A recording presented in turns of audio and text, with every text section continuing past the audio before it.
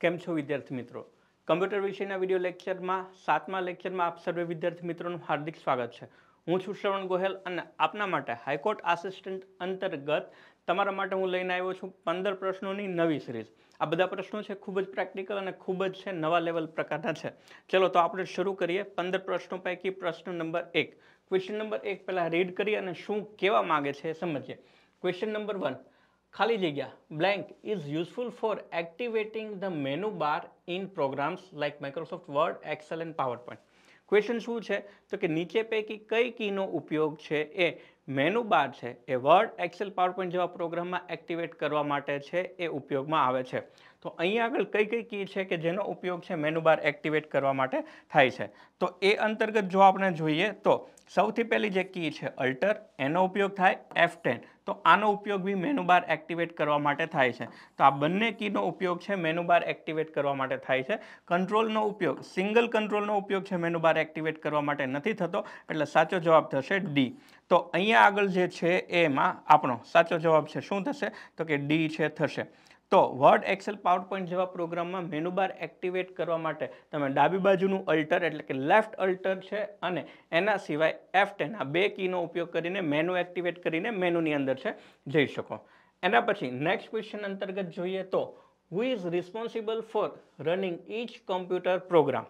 Ready, કમ્પ્યુટરની અંદર જે બી પ્રોગ્રામ છે એ રન કરવો હોય, કઈ રીતે રન કરવો, એક્ઝિક્યુટ કરવો હોય તો નીચે પૈકી છે કયા હાર્ડવેરનો ઉપયોગ છે કરવામાં આવે છે. તો એમાં સીપીયુ છે, મધરબોર્ડ છે, ઓપરેટિંગ સિસ્ટમ છે કે નન ઓફ ધ અબો. તો આનો સાચો જવાબ છે શું થશે તો કે સીપીયુ છે થશે. સીપીયુ છે એ બધી જ પ્રોસેસ છે રન કરવા માટે, બધા જ પ્રોગ્રામ છે રન કરવા માટે છે શું થશે રિસ્પોન્સિબલ છે થશે.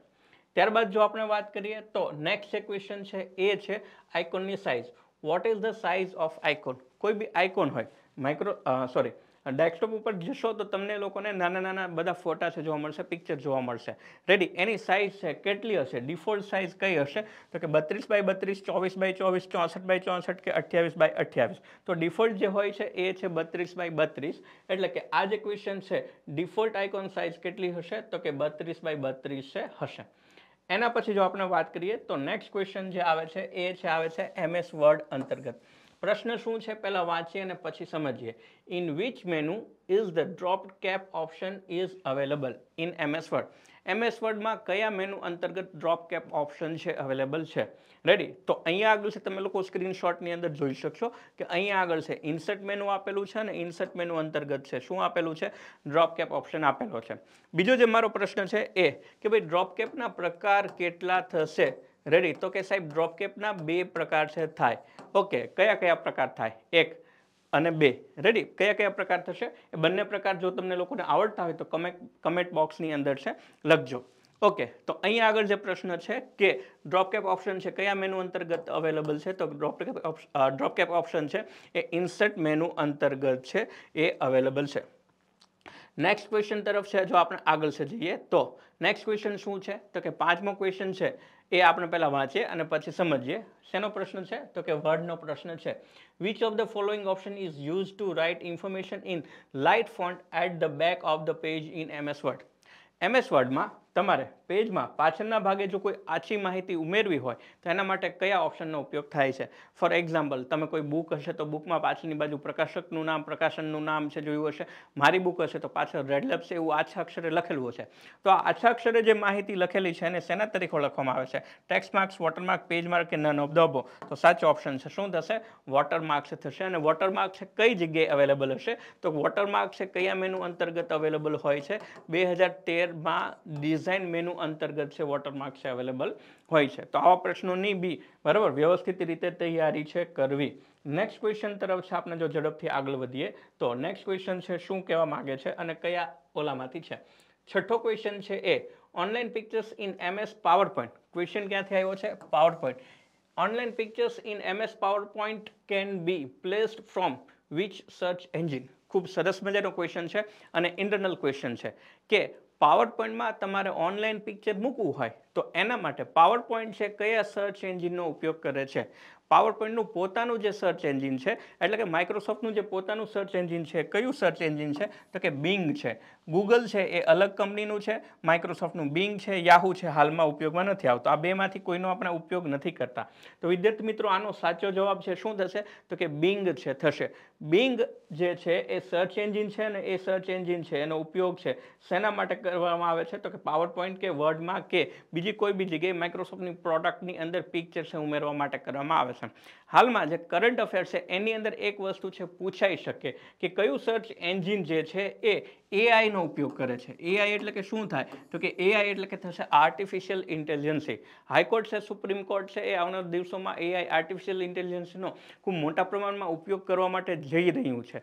તો આ જે ફેક્ટ છે તમને લોકોને ખબર હોવી જોઈએ. કયું સર્ચ એન્જિન જે છે એ એઆઈનો ઉપયોગ કરવા જઈ રહ્યું છે? તો કે બિંગ છે એમને બિંગ જે છે એને એઆઈનો યુઝ છે કરેલો છે. બીજી વસ્તુ કઈ એઆઈનો ઉપયોગ કરેલું છે? તો કે એના માટે છે એમને ચેટ જીપીટી નામનું જે એઆઈ આવે છે, જે એઆઈ છે એનો ઉપયોગ છે કરેલો છે. અને આ જે ચેટ જીપીટી છે કોને બનાવ્યું છે? તો ચેટ જીપીટી બનાવવાવાળી કંપની જે છે એનું નામ છે ઓપન એઆઈ.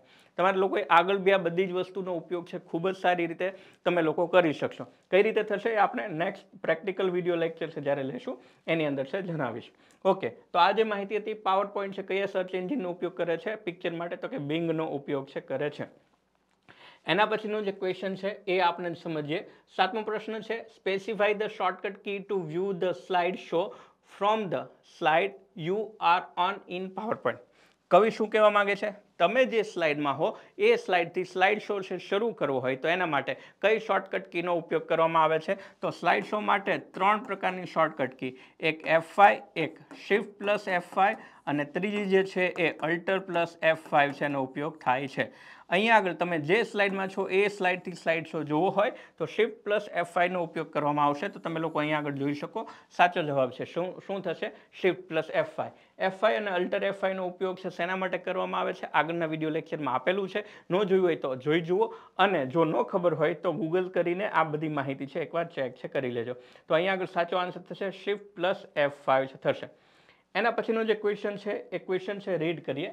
ક્વેશ્ચન છે સ્ટેટ ધ આઉટપુટ. ખૂબ સરસ ક્વેશ્ચન છે, એકદમ સિમ્પલ ક્વેશ્ચન છે. હવે આ પ્રકારના ક્વેશ્ચન છે એક્ઝામમાં પૂછાય છે કે એક્સેલમાં તમને ફોર્મ્યુલા આપી હશે ને ફોર્મ્યુલાનું આઉટપુટ છે તમારે જણાવવાનું. સ્ટેટ ધ આઉટપુટ નીચે પૈકી બરાબર છે આઉટપુટ શું હોય છે? બરાબર, આઉટપુટમાં શું કહેવા માંગે છે? તો કે કવિ એવું કહેવા માંગે છે ફંક્શનનું નામ છે લોઅર. લોઅર એટલે શું થાય? તો કે લોઅર એટલે થાય બીજી એબીસીડી. બરાબર, લોઅર એટલે બીજી એબીસીડી અને કાઉન્સમાં શું લખેલું છે? રેડ લેબ લખેલું છે. તો રેડ લેબને બીજી એબીસીડીમાં લખીને આપશે તો આમાં ડાયરેક્ટ બીજી એબીસીડીમાં હોય એવું કયું આઉટપુટ? તો કે આ આઉટપુટ છે થશે. રેડી? તો લોઅર કાઉન્સમાં રેડ લેબ એટલે બધું છે બીજી એબીસીડીમાં લખી દેશે એટલે સાચો આન્સર થશે આ રીતે. તમે લોકો અહીંયા આગળ આઉટપુટમાં બી જોઈ શકો લોઅર રેડ લેબ્સ અને અહીંયા આગળ છે રેડ લેબ લખાઈને આવી ગયું હશે. તો આ જે માહિતી થઈ હશે એના વિશેની માહિતી થઈ, એક્સેલમાં આઉટપુટ વિશેની માહિતી છે થઈ. નેક્સ્ટ ક્વેશ્ચન તરફ છે જો આપણે આગળ જઈએ તો નેક્સ્ટ ક્વેશ્ચન શું કહેવા માંગે છે? તો કે નેક્સ્ટ ક્વેશ્ચન બી આવે છે એક્સેલમાંથી. ક્વેશ્ચન છે સ્ટેટ ધ આઉટપુટ. આઉટપુટ છે આપો. બરાબર, આઉટપુટ શું છે? તો કે પહેલું જે છે એ ફંક્શનનું નામ એક્ઝેટ. એક્ઝેટ ફંક્શન શું કરે? તો કે બે વસ્તુ મેચ કરે. બે વસ્તુ એટલે અહીંયા કાઉન્સમાં આપેલી વસ્તુ મેચ કરે. ઓકે, આ જે રેડ લેબ્સ લખેલું છે અને આ જે રેડ લેબ લખેલું છે બંને સરખું છે કે નહીં? બરાબર, અહીંયા આગળ જુઓ તો આર સરખો છે, અહીંયા આગળ આર સરખો છે, અહીંયા આગળ ઈ છે, અહીંયા આગળ ઈ છે, પણ બંનેમાં એબીસીડીનો ડિફરન્સ છે. એટલે એબીસીડીનો ડિફરન્સ છે એટલે આ બંને સરખું નથી. તમને કમ્પ્યુટર એમ નહીં કે નથીની બદલે તમને કમ્પ્યુટર શું કહેશે? ફોલ્સ કહેશે. અને હાની બદલે શું કહેશે? કમ્પ્યુટર તમને ટ્રુ છે કહેશે. રેડી? અહીંયા નથી એટલે સાચો જવાબ શું થશે? ફોલ્સ છે થશે. અને અહીંયા આગળ સ્ક્રીનશોટમાં બી વિદ્યાર્થી મિત્રો આપ જોઈ શકશો કે એક્ઝેક્ટ રેડ લેબ અને નીચે જવાબ આવશે ફોલ્સ. આ કઈ જગ્યાએ લખેલું છે? તો કે આ જે માહિતી લખેલી છે એ ફોર્મ્યુલા બારમાં છે લખેલી છે અને આ જે છે સેલની અંદર જવાબ લખેલો છે. સેલમાં લખેલી માહિતી, સેલમાં લખેલી ફોર્મ્યુલા ક્યાં બતાવશે? ફોર્મ્યુલા બારમાં જોવા છે મળશે. ઓકે, તો આવો પ્રશ્ન છે એક્ઝામની અંદર પૂછાઈ શકે. સેલમાં લખેલી ફોર્મ્યુલા છે કઈ જગ્યાએ જોવા મળે? તો કે ફોર્મ્યુલા બારની અંદર છે, તમે લોકો જોઈ શકો. તો આ જે પ્રશ્ન છે એનો સાચો જવાબ છે શું થશે? આ જે પ્રશ્ન છે એનો સાચો જવાબ થશે બી ફોલ્સ. નેક્સ્ટ ક્વેશ્ચન તરફ છે આપણે આગળ વધીએ તો what is the standard of wifi? બરાબર, વાઈફાઈ છે એ તમને લોકોને ખ્યાલ હશે પણ એનું સ્ટાન્ડર્ડ હોય છે. સ્ટાન્ડર્ડ એટલે શું થાય તો કે એમાં જે ડેટા ટ્રાન્સફર કરવાનું હોય એ ડેટા ટ્રાન્સફર કરવાની સ્પીડ, બરાબર. તો ડેટા ટ્રાન્સફર કરવાની સ્પીડ માટેના એના અલગ અલગ સ્ટાન્ડર્ડ આવે છે અને આ સ્ટાન્ડર્ડ અંતર્ગત હાલમાં એનું જે સ્ટાન્ડર્ડ છે એ છે 802.11. તો વાઈફાઈ છે એનું સ્ટાન્ડર્ડ છે 802.11. આની અંદર GAC એ ઘણા બધા AC ઘણા બધા સ્ટાન્ડર્ડ આવે છે બટ એ એન્જિનિયરિંગ માટે ઉપયોગી છે. કોમ્પિટિટિવ એક્ઝામ માટે જસ્ટ આટલું યાદ રાખશો તો બી ચાલશે. આના પછી જો આપણે વાત કરીએ તો give the full form of lane.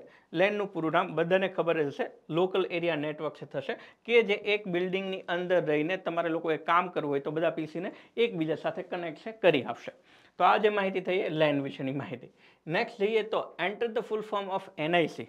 Okay, પહેલાં આપણે સમજીએ કે NIC એટલે શું થાય. તો કે તમારા કમ્પ્યુટરને ઇન્ટરનેટ સાથે કનેક્ટ કરવું હોય તો છેડો છે આપણે જે જગ્યાએ કનેક્ટ કરીએ એને NIC કાર્ડ તરીકે ઓળખવામાં આવે. ફરીથી કમ્પ્યુટરને ઇન્ટરનેટ સાથે કનેક્ટ કરવું હોય તો એક છેડો આવે, એક વાયર આવે, એ તમારા કમ્પ્યુટરમાં પાછળની બાજુ એટેચ કરવાનો હોય. એ જે જગ્યાએ એટેચ કરો ને એને NIC કાર્ડ તરીકે છે ઓળખવામાં આવે છે. અને આ જે NIC કાર્ડ છે વિદ્યાર્થી મિત્રો કેવું હોય છે તો કે આ આખું NIC કાર્ડ છે અને આ પાછળનો જે ભાગ હોય છે કે જેની અંદર આપણે RJ45 કેબલ છે, RJ45 પ્લગ છે એટેચ કરતા હોઈએ છીએ. ઓકે, તો અહીંયા આગળ શું કહેવા માંગે છે તો કે ફૂલ ફોર્મ ઓફ NIC. તો કે સિમ્પલ NIC નું પૂરું નામ છે શું થશે તો કે NIC નું પૂરું નામ થશે નેટવર્ક ઇન્ટરફેસ કાર્ડ. રેડી, તો સાચો આન્સર છે શું થશે તો કે સાચો આન્સર થશે D, નેટવર્ક ઇન્ટરફેસ કાર્ડ. અહીંયા આગળ તમે જોશો તો તમને લોકોને શું જોવા મળે છે તો કે અહીંયા આગળ છે નેટવર્ક ઇન્ટરનેટ કાર્ડ છે. નેટવર્ક ઇન્ટરનેટ કાર્ડ નહીં થાય, નેટવર્ક ઇન્ટરફેસ કાર્ડ છે થશે. આ પ્રશ્નનો સાચો જવાબ. નેક્સ્ટ અને 13મો જે ક્વેશ્ચન છે પહેલા વાંચીએ અને પછી છે આપણે આગળ જઈએ. Mention full name of BCCL four email. Sorry, L નહીં આવે, આની અંદર BCC આવશે, બરાબર. આમાં એક આ જે છે એ જસ્ટ પ્રિન્ટિંગ મિસ્ટેક છે. એ પ્રિન્ટિંગ મિસ્ટેક છે, ધ્યાનમાં લેજો કે BCC નું પૂરું નામ છે શું થશે તો કે BCC નું પૂરું નામ છે શું થાય બ્લાઇન્ડ કાર્બન કોપી છે થશે. અને આની અંદર એટલે કે મેલમાં જે છે એ મેલ કરવા માટે 2CC અને BCC, બરાબર, આ ત્રણ વસ્તુનો યુઝ છે થાય છે. 2 એટલે ડાયરેક્ટ મેલ કરવો, CC એટલે કાર્બન કોપી વચ્ચે રાખીને મેલ કરવો અને BCC એટલે blind carbon copy. Blind carbon copy એટલે કે શું થશે તો કે બ્લાઇન્ડ કાર્બન કોપી એટલે બીજું કંઈ નહીં પણ આ બે વ્યક્તિને ન બતાય એ રીતનો મેલ મોકલવો હોય તો એના માટે BCC બ્લાઇન્ડ કાર્બન કોપીનો ઉપયોગ છે કરવામાં આવે છે. ઈમેલમાં આવતા મોટાભાગના શબ્દો જે છે એ એક વખત એક્ઝામ પહેલાં છે વ્યવસ્થિત રીતે છે કરી નાખવા. ઓકે, નેક્સ્ટ ક્વેશ્ચન તરફ છે આપણે જો આગળ વધીએ તો નેક્સ્ટ ક્વેશ્ચન જે છે 14મો question. Specify the full form of the RAM. રેમનું પૂરું નામ શું થશે તો કે સાહેબ રેમનું પૂરું નામ થશે રેન્ડમ એક્સેસ મેમરી. બે પ્રકારની હોય, SRAM હોય, DRAM હોય અને ત્રીજું જે છે SDRAM બી માર્કેટમાં હાલમાં અવેલેબલ છે. તો રેમનું પૂરું નામ છે થશે random access memory. Okay, next જે ક્વેશ્ચન છે અને છેલ્લો જે ક્વેશ્ચન છે એની અંદર જો આપણે જોઈએ તો state the full form of FIFO. FIFO એટલે કે શું થાય તો કે FIFO એટલે કે થાય first in first out. First in first out એટલે કે શું થાય તો કે જે માહિતી પહેલાં ગોઠવાય એ માહિતી પહેલાં બહાર જશે. રેડી, તો એના માટે કમ્પ્યુટરમાં જે વર્ડ વપરાય છે એ છે FIFO. આવા બે વર્ડ છે, એક જે છે એને કહેવામાં આવે છે FIFO અને એક જે માહિતી છે એને કહેવામાં આવે છે LIFO. FIFO એટલે શું થાય ફર્સ્ટ ઇન ફર્સ્ટ આઉટ અને LIFO એટલે શું થાય લાસ્ટ ઇન ફર્સ્ટ આઉટ. બરાબર છે, તમને ખબર હશે ક્લાસમાં જે છેલ્લા આવે પહેલા આવે જાય તો એને LIFO તરીકે ઓળખવામાં આવે અને જે હોશિયાર વિદ્યાર્થી હોય પહેલી બેન્ચે બેઠા હોય પહેલા આવી જાય અને છેલ્લા જાય તો એને FIFO તરીકે ઓળખવામાં આવે. પણ આ એક્ઝામ્પલ છે સમજવા માટે હતું. કમ્પ્યુટરમાં મેમરીની અંદર જો વાત કરીએ તો અમુક માહિતી છે પહેલાં ગોઠવાય અને પહેલાં બહાર નીકળે, અમુક માહિતી છે પહેલાં ગોઠવાય અને છેલ્લા બહાર નીકળે. પહેલાં ગોઠવાય પહેલાં બહાર નીકળે એને કહેવાય ફર્સ્ટ ઇન ફર્સ્ટ આઉટ અને પહેલાં ગોઠવાય છેલ્લે નીકળે એને લાસ્ટ ઇન ફર્સ્ટ આઉટ તરીકે ઓળખવામાં આવે છે. તો અહીંયા આગળ જે છે માહિતી આનું સાચું નામ શું થશે ફર્સ્ટ ઇન ફર્સ્ટ આઉટ. તો તમે લોકો અહીંયા આગળ છે જોઈ શકો કે FIFO નું ફૂલ ફોર્મ શું થશે ફર્સ્ટ ઇન ફર્સ્ટ આઉટ. હવે તમને ક્વેશ્ચન થાય સાહેબ ક્વેશ્ચન ક્યાંથી લઈ આવ્યા ધોરણ 9 એની અંદર બાઇનરી પદ્ધતિ આખી આપેલી છે. બાઇનરી પદ્ધતિની અંદર બંને વસ્તુ આપેલું છે FIFO અને LIFO. FIFO એટલે થાય ફર્સ્ટ ઇન ફર્સ્ટ આઉટ અને LIFO એટલે થશે લાસ્ટ ઇન ફર્સ્ટ આઉટ. તો આ પ્રકારના પ્રશ્નો છે વિદ્યાર્થી મિત્રો આજે આપણો લેક્ચર હતો એની અંદર હતા. આશા રાખું છું કે પ્રશ્નો તમને ગમ્યા હશે અને જો પ્રશ્નો તમને ગમ્યા હોય તો તમારા મિત્રો સુધી ટેલિગ્રામ ગ્રુપ છે એમાં શેર કરો, મેક્સિમમ મિત્રો સુધી શેર કરો કે જે માહિતી છે તમારા સુધી પહોંચે. માહિતી છે શેર કરવાથી તમને લોકોને તો બેનિફિટ થશે જ તે સાથોસાથ અમને બી બેનિફિટ થશે અને આ નવા પ્રકારના પ્રશ્નો છે તમને લોકોને ખૂબ જ હેલ્પફુલ થશે. આશા રાખું કે પ્રશ્નો છે ગમ્યા હશે અને નેક્સ્ટ લેક્ચરમાં મળીએ. ત્યાં સુધી જય ભારત, જય હિન્દ.